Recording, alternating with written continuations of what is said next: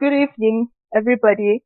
My name is Chidochashe Nicolette Ngwe, and today we're here with a discussion on mobile money, particularly the revolution in Africa, with case studies from Kenya and Zimbabwe.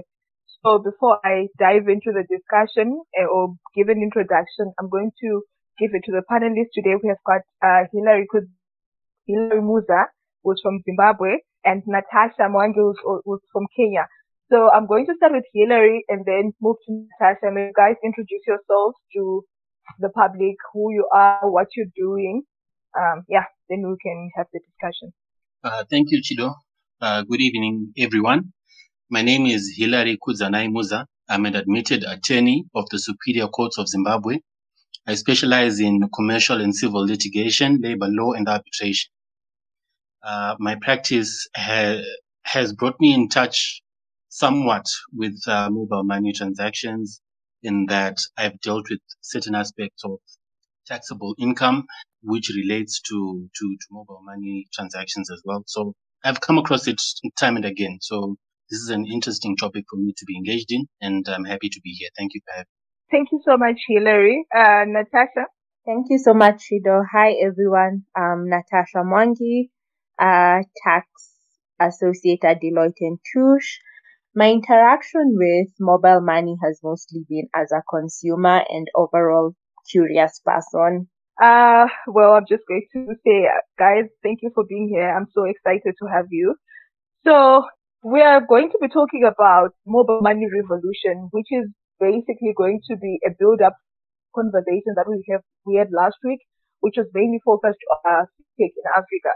And we noted from the discussion that some of the responses that we're getting from the panelists were mainly focused on the revolution or the evolution of mobile money, especially within the southern and the eastern African communities. According to the World Economic Forum, the use of mobile money has grown exponentially over the past 10 years, making the region the global leader in mobile money innovation, adoption, and usage. And this was in particular reference to M-Pesa, which is a Kenyan product. Then we also have Zimbabwe having gone through a process of high inflation rates, moving into a cashless society. And we have one of the telecom companies, which is Econet, coming up with a mobile money product called EcoCash, which basically saves, if not 95% of the population. So I'm going to pose this question to Natasha. How does mobile money operate in your country? How is it received and sent to different people? And I want you to give a response that is as practical as possible, given that your interaction with mobile money has mainly been on the from the point of an end user, not a regulator or an innovator. So over to you, Natasha. Just to be clear, you want me to describe how you put money in and take it out, right? Yes, the whole process, because my understanding is with most of other countries, especially from the West African communities and Northern African communities, they have no idea of what mobile money is all about. And I would say that even here in South Africa, people have a distorted view of what mobile money is and how it works. They almost think that credit, your credit cards and all these other things, they still form part of mobile money. So maybe just give an appraisal of your understanding of mobile money, how M-Pesa works and how it's been performing in Kenya. All right. So I'm going to give that answer in, I think, 2 sections. As an M-Pesa agent and as an M-Pesa customer. That is the person you go to take your money to so they can update your balance, and then what happens to you once you go there. So we'll start from the side of the consumer, right? So we are assuming that you want to put in some money, you want to have a money balance on your phone. So you walk to a certified M-Pesa agent, you give them your money, and then so they need a few details to verify that the money is really going to you. So they need your phone number and they need your ID number, right? So you're going to give them those details. They'll put them in. They have gadgets. They basically have phones and particular telephone lines or SIM cards that are specifically for M-Pesa agents. So they'll put in your details, you'll give them your money, and then you'll receive a notification from M-Pesa that your account balance has gone up by the amount you are depositing at the agents, right? So in that situation, now what happens on the agent side is that when you go to them and you want to deposit money onto your phone number, they need to have a particular balance on their SIM card, on their telephone line. So you're going to go and deposit 2,000 bob. Once you give them the 2,000 bob, the balance on their SIM card goes down by an equivalent amount. So at all times, basically, if you're putting in money at an M-Pesa agent to your phone number, once they receive their cash, we call it their float on their telephone number goes down. I don't know whether that's clear, Chido. That's very clear. Thank you so much, Natasha. Hillary, I'm going to come to you and pose the same question, but slightly from a different perspective. So I don't want you to necessarily explain to us how mobile money is working in you, but maybe can you give us an idea of how we got to mobile money in Zimbabwe, the evolution, what led to that, and how has it been operating since? Okay, thank you for the question.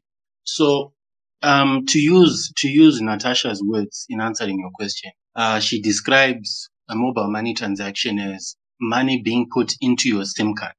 So there's a distinction between money in your phone and money in your bank account. So where mobile money revolution started in Zimbabwe is we had at the time that Econet came in, which is around September 2011, we had a multi-currency system where we were using the pula, the rand, the Chinese yen together with the United States dollar. So as you may be aware, we have been facing challenges as an economy. And one of the results of those challenges is that cash has and always has been in short supply. So where mobile money comes in is you don't need cash to transact. It's a paperless way of buying and selling, whereby, as Natasha described, money is sent to and from your phone. And the other advantage of mobile money is that you don't need a bank account.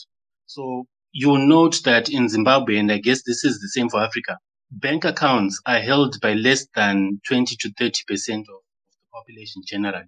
And this is in juxtaposition to the West, where you have 92 to 95% of the population having bank accounts. So this explains the traction that mobile money had. It's easy. You have your phone, you go to an agent, you take money out, you go to a shop, you pay using it. And it got to the point where, services were being added on. So you could pay for your electricity, you could pay for school fees, you could pay for all sorts of expenses and bills and utilities. So it's grown from strength to strength, but the basis of it is that it's formed on the basis of not having a system where you rely on cash. I don't know if I've answered your question. Yes, you have. Thank you so much.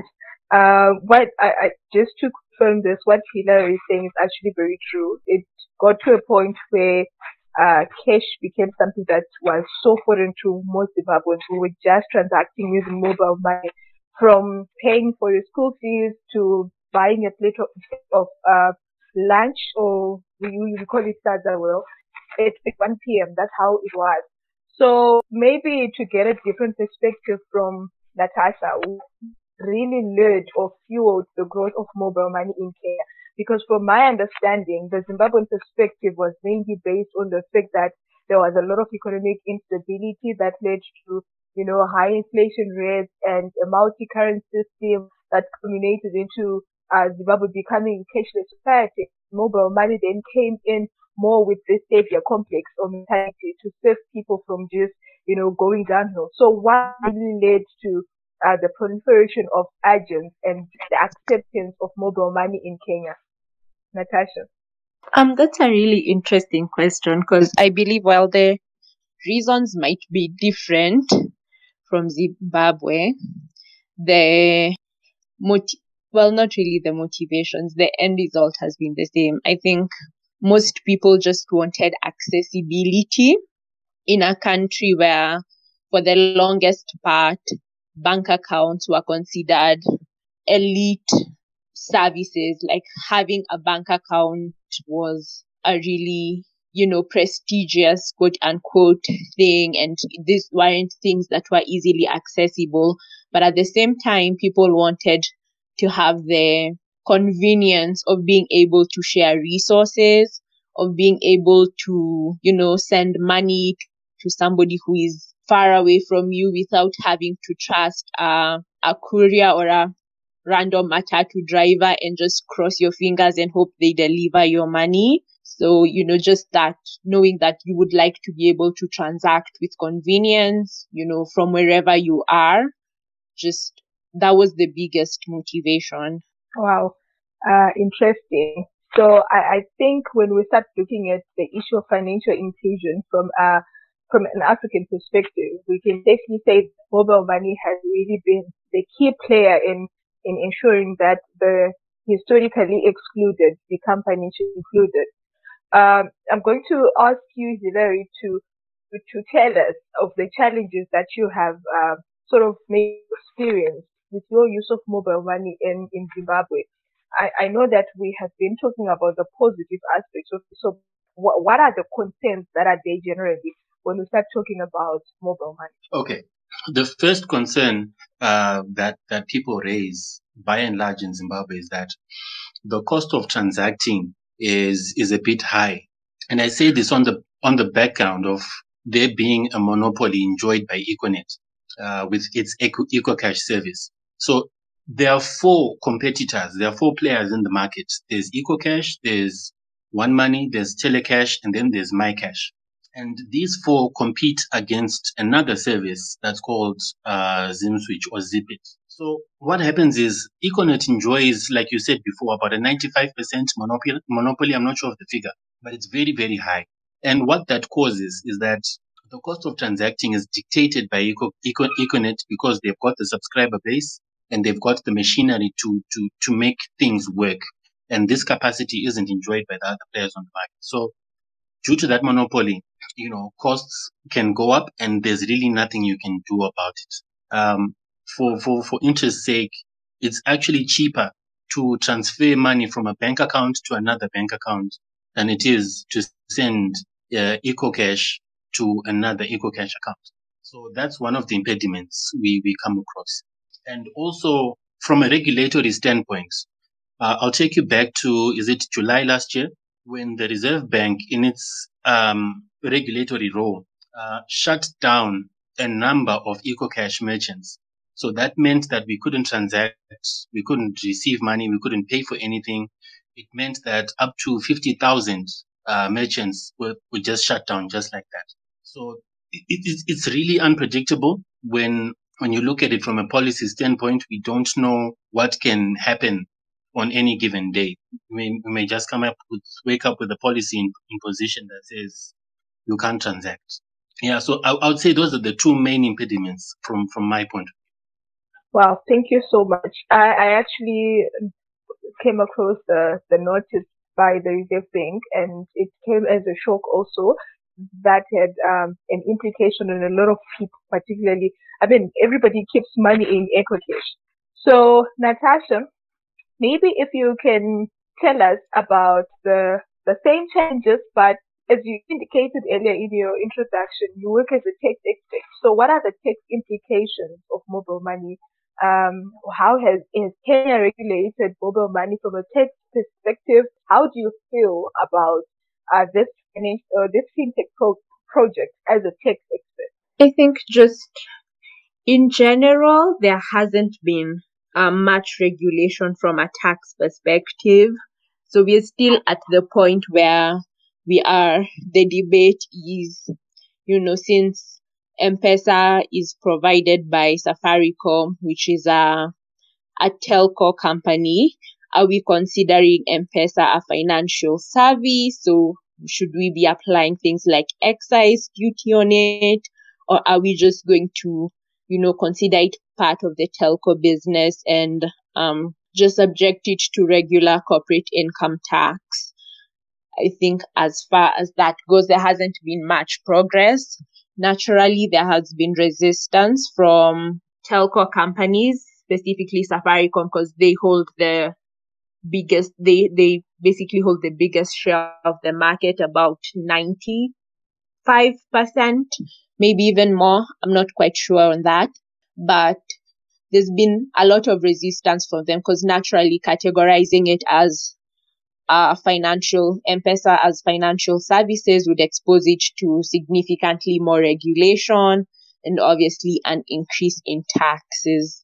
So right now, it would only be the income taxes charged at 30% at the end of every year. Okay. I'm going to ask a question that is based on both your responses. So you both raised this issue of market monopoly by the respective telecom companies that are offering these mobile money services, which is very true. But I want to take your attention to something. Don't don't bother yourself about the X, but I'm just going to tell you what the X says, and then I ask you of your opinions with regards to how the market is being regulated and how there's so much monopoly. What do you think has to be done? So the World Trade Organization came up with an agreement which basically is for the regulation of telecom services, right? So it was pretty much meant to liberalize the telecom sector to allow for investment within the sector among all these other issues, right? And you would notice that most African countries were not so keen on being a party or contributing parties to that telecom service, I can say, agreement. Then mainly because they were trying to hold on to the monopoly, like they were trying to hold on to the sector so much and protect it. But then we now have instances now where in the same African countries, there is still monopoly in the telecom sector, but the market is being monopolized by private companies. For instance, in Zimbabwe, I would assume that Net1 is actually a parastatal company and Econet is a private company. So how is it working? I mean, this was industry or a sector, so to say, that was initially protected by the state, specifically meant for parastatals. And now we have got independent companies or private companies coming in to monopolize the same market. What do you think has to happen? And how do you feel about it? What has to be done to make sure that there is equal competition within the market, and then if there are new entrants, they're actually given a platform to express themselves within the market? I'll start with you, Hilary. Okay, so in my view, the simple answer to your question is network effects. Every telecoms provider enjoys the benefit of having certain machinery in place that allows them to provide a service. So what happens with a monopoly like Econet is that it dominates the market to the point that other parties can't come in and generate the kind of traction that Econet has. And I'll explain. Econet enjoys a monopoly of over 10 million subscribers in Zimbabwe. And Zimbabwe, I think, is just under 14 or 15 million people. So it enjoys a vast majority of the subscriber base, meaning that if you are Net1, if you are MyCash, if you are Telecel, you are competing for a very small piece of the pie. So what happens now is Econet has established itself to the point that the barrier of entry into the market is so high that it's nearly impossible for a new player to come in and gain traction in the market. So network effects, speaks to the ability to reduce prices and price you out of the market.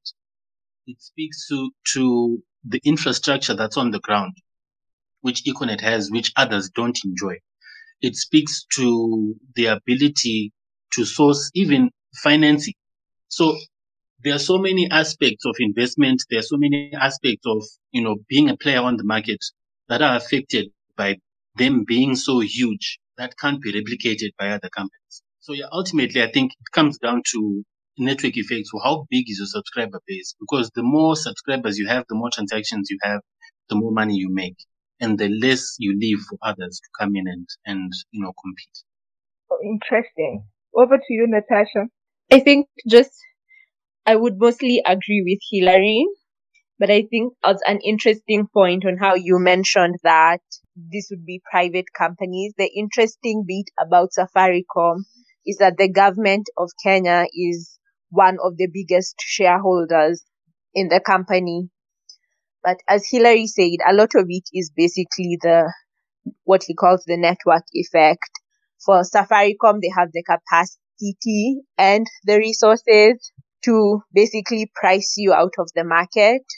I think just as an example, at some point when Airtel was joining the industry and the Kenyan market, I believe Safaricom lowered their prices for making calls to literally less than a shilling. And at that point, I believe Airtel was charging 4 shillings per minute.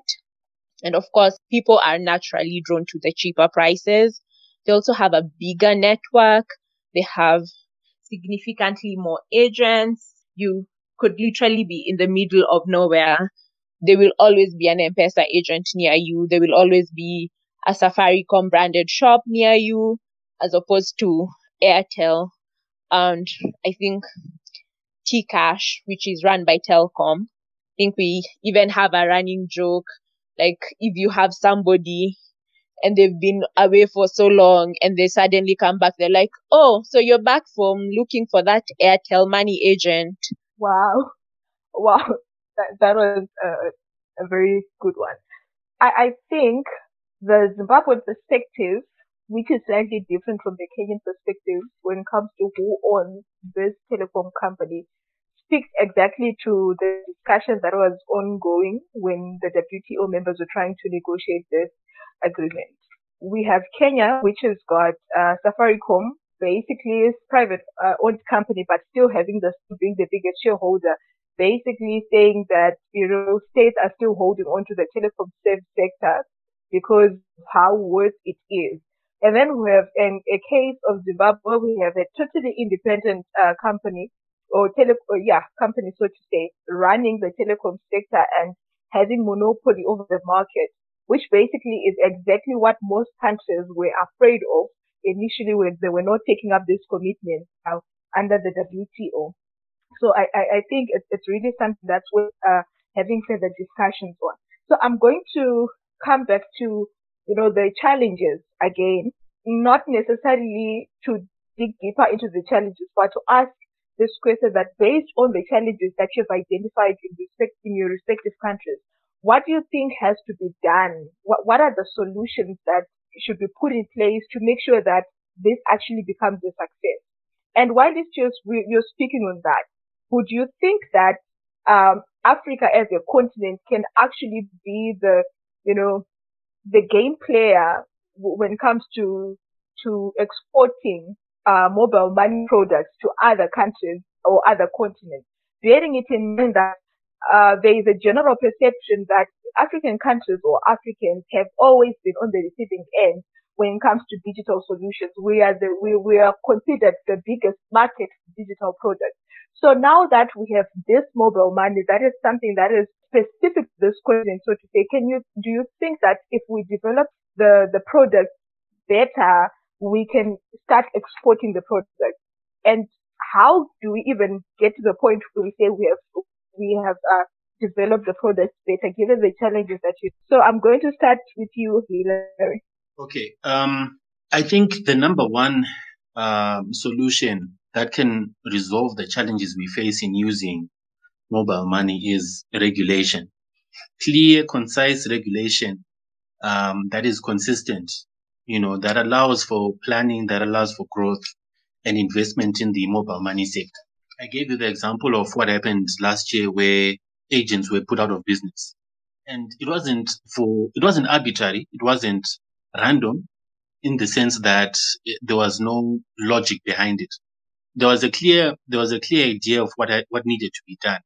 And the RBZ's fear was that, the EcoCash platform was being used for fraud and other illicit financial transactions. So if there's a regulatory framework that's clear and concise, that allows players to know what to expect and to give them the ability to plan, then I think it can allow the industry to grow in leaps and bounds. Then you ask the question that, can Africa be an exporter of digital products, and in this particular case, mobile money? I don't know if my answer will be unpopular, but I think mobile money, I don't think we need to export mobile money to the rest of the world, if that makes sense, on a logical basis. And this is the first point I'll make. Like I said before, in the West, you've got 92 to 95% uptake of people with bank accounts. In Africa, you've got 20 to 30%. So that on its own shows you that there's a vast market that can be tapped into insofar as Africa is concerned. So as a fintech product, mobile money, I believe, can be used to get into markets that we haven't tapped into so far. There's agriculture, there's mining. How? You can create products that allow farmers to take insurance, to take insurance and grow crops and be able to borrow money so that they grow crops. So this can be done through mobile fintech, through mobile money, and so on. So I believe that we can grow our own product in Africa that works for Africa. I'm not entirely convinced that mobile money is a solution that works for developed countries. But I do believe that it can be tweaked so that it can, benefit the specific needs of African countries. Wow, that's very interesting. Natasha, your thoughts? I think I would say for the biggest improvement that would happen for it to make mobile money more comfortable for users would be data protection, especially in the Kenyan context, where every now and then, I believe in 2019, we had a case where somebody managed to access the M-Pesa database and pulled out data for, I think, 11 million users. That includes their locations, their ID numbers, their telephone numbers, such things. If the data protection was being taken seriously, people would be more comfortable and confident in the quality of service they're using. As far as exporting goes, I think I tend to agree with Hilary. I don't believe we need to be out here exporting mobile money. And I know recently, especially in the West, there's been an uptake of things like Venmo and Cash App, which are basically just mobile money platforms. But I believe there's significantly more potential to grow within the continent rather than having it as a thing we're selling to other continents. Can I come in on that? Yes, Yeah, please do. You raise an important point, Natasha, because you talk of Venmo and Cash App. I think the environment for doing business insofar as financial services are concerned in Africa and in the West are fundamentally different. You'll find that mobile money is a transactional product, right? You can use it on any phone. You don't have to download an app.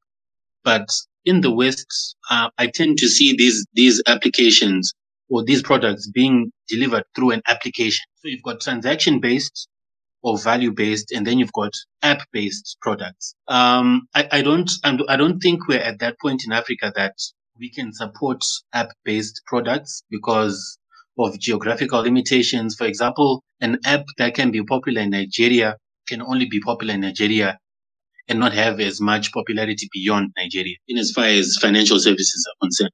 So as far as that's concerned, I am convinced that we are good as we are. I think we need to tweak it, make it work for Africa. And if the app option comes along down the line, then that's perfectly fine. I think Thank you just so to much, also guys. add Yes, this to is the Hilary's point, it's not just a geographical constraint as far as the app technology goes. It's also the quality of fonts people are using, because well, a lot of people in urban areas might be using smartphones, but smartphones are not as popular in rural areas.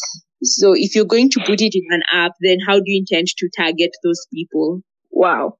I actually never thought about it, from that perspective, and you have given me something to think about. Because if you look at the reasons that you have cited as being the causes for mobile money in Africa, in your respective countries, you'd realize that they all speak to financial inclusion. And I don't think financial inclusion is really a problem when we start looking at developed economies.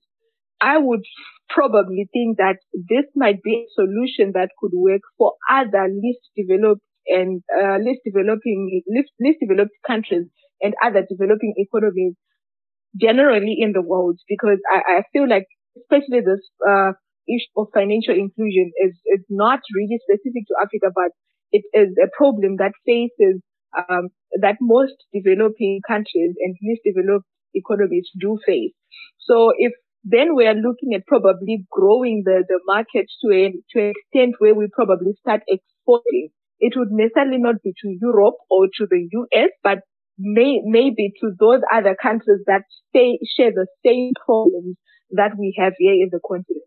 I'm going to ask you, we were talking so much about the African Continental Free Trade Area. Everybody's so hyped about it.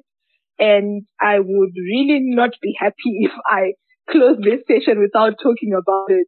So, we constantly hear of how this is a big initiative for the continent, a very big market for Africa with preferential trade rules. And there are so many benefits that are being spoken of. So my question is, where does mobile money fit in this broader picture? How does it help realize the benefits of the African Continental Free Trade Area?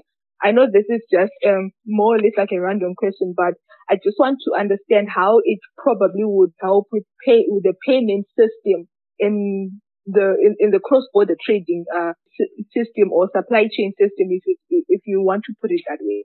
So, yeah, your thoughts, if any. Yes. I believe that mobile money works for the simple reason that it's fintech. It's all about financial inclusion.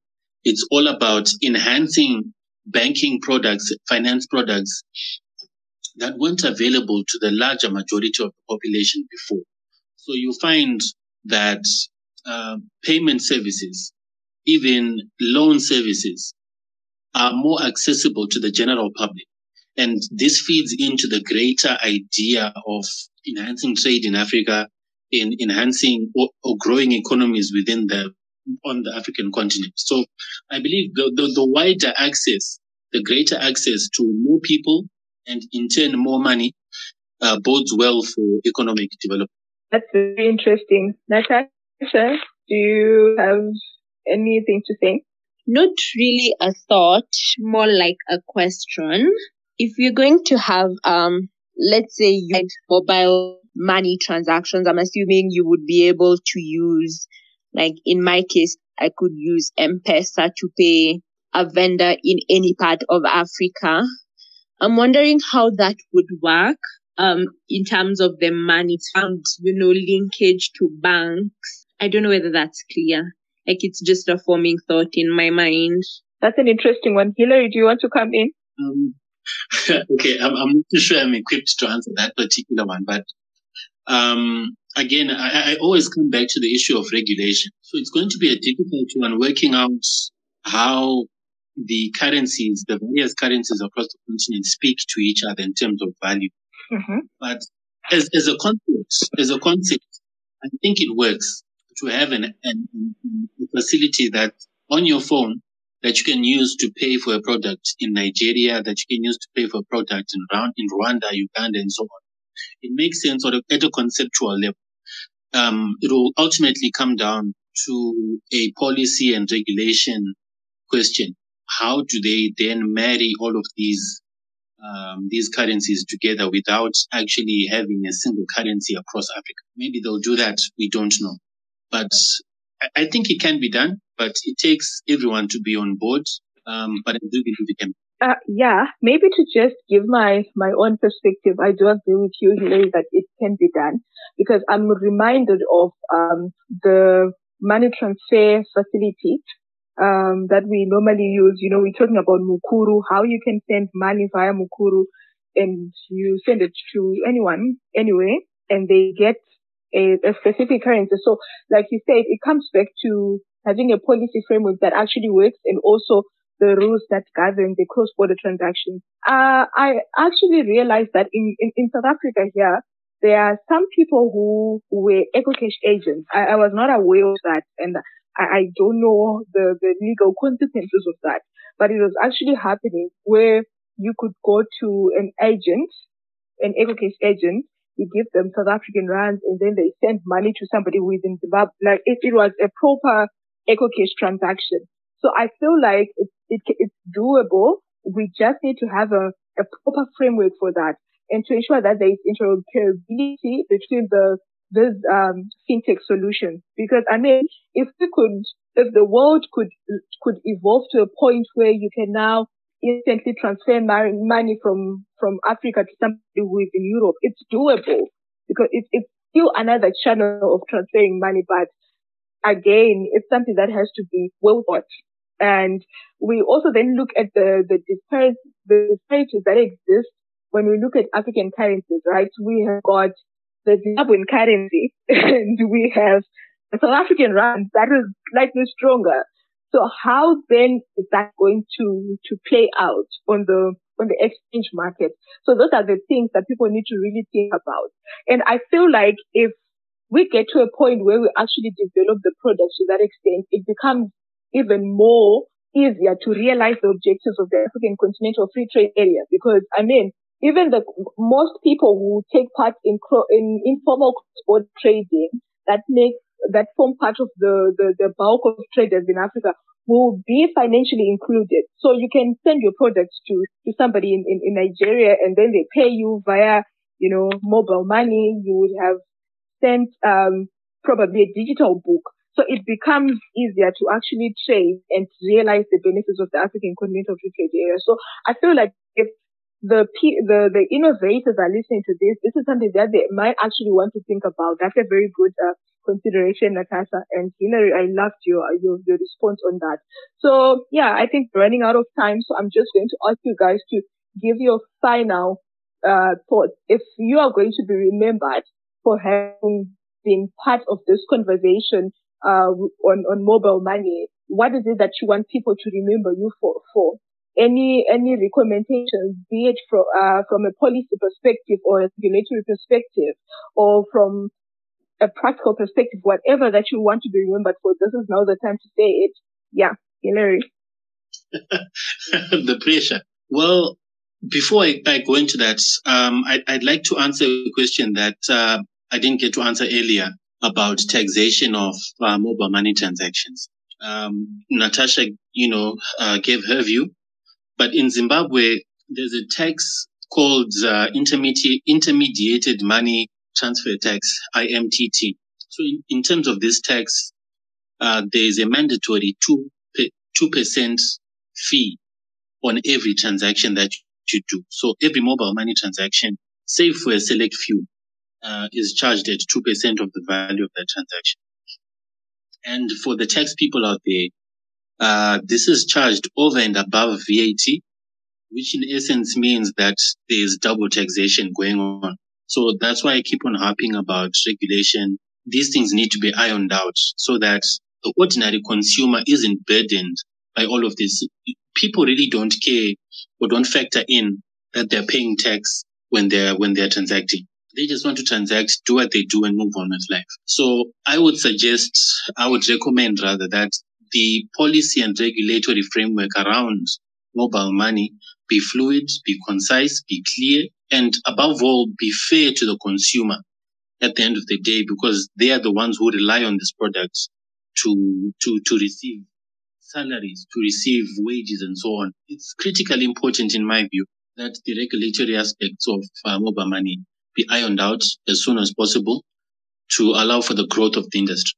So yeah, I think having said that, those will be my parting remarks, Chido. Wow, that's brilliant. Thank you so much, Hilary. Natasha? Those are such good thoughts by Hilary.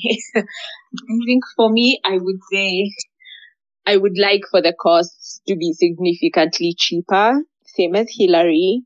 If I have to, debate between, which one is cheaper? Do I just do a bank to M-Pesa transaction or just an M-Pesa to M-Pesa transaction and the bank to M-Pesa is cheaper?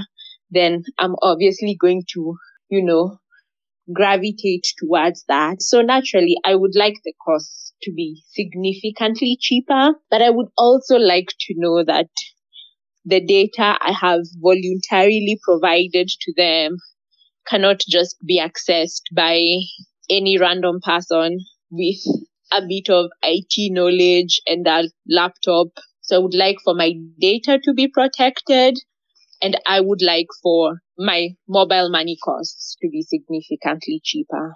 I think that's it for me. Wow, thank you so much for raising that. The whole issue on data protection, it's a very hectic one. It gets me very emotional, especially when I start going down that road. I hope we have another webinar on that we talk about that in great detail. So thank you guys for joining us. I just wanted to close by saying, so this is what I experienced in Zimbabwe.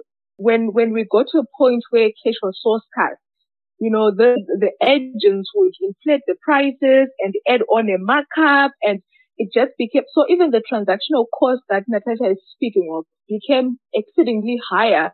You needed to get cash for some of these other things that you couldn't do with mobile money, like getting a taxi and all these other things. So it became so much of a burden on the very person that, when this project was first thought of, was being protected. So I think that it's good for financial inclusion, but it doesn't necessarily have to work when it's the only option that's available. There need to be cash to actually support the product, to make it work, to make it efficient, to make it better.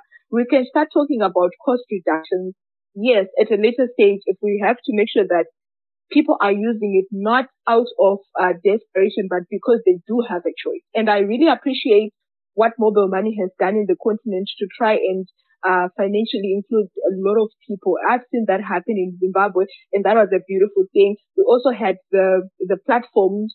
I'm talking about EcoCash being linked to Stewart Bank, which ended up contributing to a lot of people opening up, their bank accounts and all these other things. So that was a very great initiative. Thank you guys for coming in and sharing your insights. Yes. I think before we wrap up, I just have a quick question. Because I haven't had this being mentioned, but in Zimbabwe, how does it work if you're going to make a mobile money payment to a vendor? Hilary, please. Okay. I want to be sure I understand your question. You are asking essentially the same question Chido asked you at the beginning of the podcast, or how it works. Yes. Okay. So I like background. Mobile money is supported by telecoms providers, and to provide the service, they need the backing of a bank, right? And which is why the Reserve Bank of Zimbabwe has regulated authority over mobile money transaction operators. So what happens is when you want to buy something, for example, you go to a vendor and you type in a USSD code like star 151 hash on whatever the case may be, according to your network, and then their name comes up, and then they verify that it's them because you're speaking to them, you're face to face, you verify that it's them, and then you type in your PIN, you type in the amount of money that you want to pay, and then that's that. You use this service in shops, you use it. You could even use it to buy fuel. You could use it to buy anything and everything. So that's basically how it works. You rock up with your phone, you enter the USSD code, you enter your PIN, the amount you want to transact, and then you pay.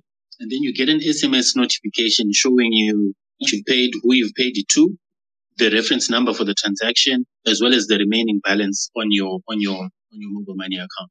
Oh, so it's exactly the same as in Kenya then? It would seem so. Okay, guys. Thank you so much for tuning in into today's discussion.